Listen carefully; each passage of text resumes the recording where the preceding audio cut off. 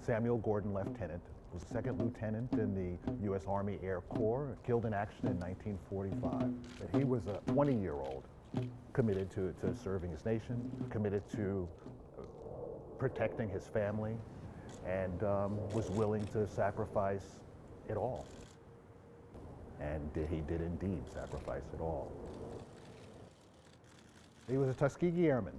He was killed on his third mission, accompanying bombers into Germany from their base in Ramitelli, Italy, and was lost in action. And Tuskegee Airmen were very consequential because when they started accompanying bombing runs into Germany, they never lost a bomber. And it's so important to recognize the Red Tails, as they're referred to, the Tuskegee Airmen. They led the way in aviation in general and for African Americans in service to our nation.